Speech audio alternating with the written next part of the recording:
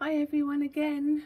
As I said in my previous tutorial, I'm having to break these into smaller tutorials so that they upload properly, which probably might be better for you. Today, or this one here, is going to be about fun foam. Now in America, or just foam, it's really cheap. It's pennies, but here in the UK we pay pounds rather than pennies. It's really quite expensive here. It's not something that we always have available to us, and I certainly don't think that we'll have that will change anytime soon. So these two cards that I've done, they're a mess. That's why I used them as samples. I've spilt coffee and tea on them. I've done all sorts to them by mistake, but they served their purpose for me to show you. Now, they both stand away from there, so they both got layers. And this was Cheryl B. She's a US Stampin' Up demonstrator. And if you were thinking about joining her team, or from, you know, her becoming your, customer, I can't think of anyone better. Now, she hasn't asked me to say that, and I think she will wonder why I said it. But she's so good. She's brilliant. She has her own ideas and doesn't copy anyone. And that, to me, is a good thing. Right, so that one there has got foam on, and that one, I'll show you here because that got stuck down, and that one there has got cardboard in.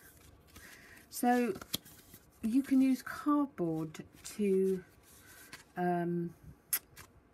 give yourself some dimension, or you can get some scrap paper. We've all got scrap paper. We've all got white scrap paper. If anyone says they haven't got white scrap paper, they've not been crafting long enough. You can always layer it up so it looks solid. So there's the options to fun foam. And I'm not being funny, but white card is a heck of a lot cheaper. Right, so here we go. It also die cuts beautifully.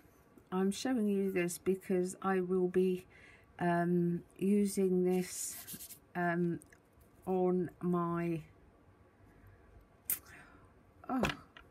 stamping positioner and doing backgrounds in light in clear pearl. I love it, and it gives a wonderful thing. So all I'll do is put some temporary snail or whatever onto there and then stamp it. Now I'm going to right, so let's get them out of the way because we've kind of done them. Now you can shrink fun foam. Now when someone said that's good as a cloud, when you look at it against a card, which I do have here, it looks a bit big for a cloud. However, if you put on the smaller one, it looks more realistic, I think. So you can shrink fun foam, and it's really funny. It doesn't smell at all. This one definitely doesn't smell. It leaves no smell at all, and I know that some do. But it just tickles me pink that you can turn anything into smaller patterns. Now it will curl up one way, so when you flip it over and heat it from the other side, it's only a normal heat gun, your like embossing gun, and it straightens itself out and it's nice and small. Now this one here, I am going to show you the way to get this on perfectly, because I done a card. It still drives me mad and I can't look at it because the spacing between that and that are different. This is how anal I can get. It annoys me immensely. So I thought I'd try and get it off, but I think it's just going to ruin the card. So anyway, we're going to ignore that. Now I'm going to put some glue on this because I'm gluing it on because I want to use this for quite a while. Now you are going to put it on opposite to how you would read it. So when you stamp it, it will stamp out properly. So we are going to just, and this will help it stay in shape rather than it go out of shape and it look wrong, exactly like that other one did. But I surely, other people have got to feel this way, I'm sure. It can't just be me, can it? Oh. Perhaps it is. Right, so now I'm going to take this and I am going, oh, I don't care where it goes because I can. Right, so I'm just going to hold that down and leave it to dry because foam foam takes a while longer. So now we go on to these. Now I don't know if these are still available. If they are, that's good. If they're not, those of you that have them are also. So that one was for that, so you can do anything smaller. This one I'm really not sure if it's still available. However, some of us do have things that aren't available anymore, because it's not like we throw it all away when Stampin' Up retires, or most of us don't do that. So you can do, excuse that, I made a bit of a boo-boo, you can do scallops with it. And then my next trick, and this one will only work on this one, is you'll get you'll stamp your stamp on there, and then if you feed that back in, there's some slots there. If you feed it in between there, it's nice and easy, and then you are going to line it up so it gives you the perfect diamond there. Okay, you can take your time and do it. And there, it makes a perfect fishtail or flag, or depends who you're listening to. So that, I know some people use squares, but that one you can stamp on straight away and cut it out. So that's it. Oh, I've still got a little while yet to go. That's good. Now,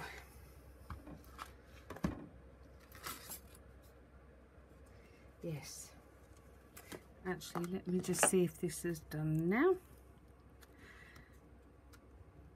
Right, so on the bits that are stuck,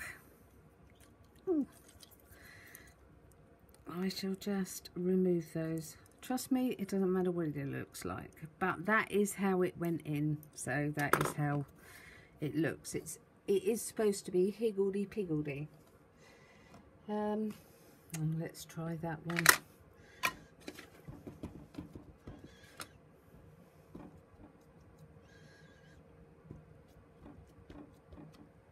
I don't know if this was probably the best colour to start off with. Right, so still watching the time. After a while, that will mellow out. It always does. At first you think, oh no, that's terrible. It will be okay. Now, I'm probably going to be silly because this probably hasn't set yet.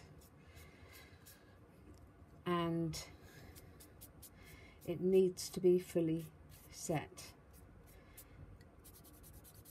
But you can, yeah, see, it isn't fully set, but when it is, you can just clean it off with a baby wipe, but make sure you use the permanent glue and then leave it to dry. It's because I'm trying to squash it into a much quicker, but yeah, see, it's mellowing out already, so I keep that to one side. How long have we got? 10 minutes. We've got 5 minutes, people, before the next one. I don't like this timed thing. I like to have fun with you all. Right, so as you saw, I used the background on that one to place that perfectly. Now on this one, this one, now this is, I've cut this out in foam so that I could put dimensions on, but because it's quite a big word, so if you keep the bit that it's come out of, you can then use it as a guide to make it perfect-ish.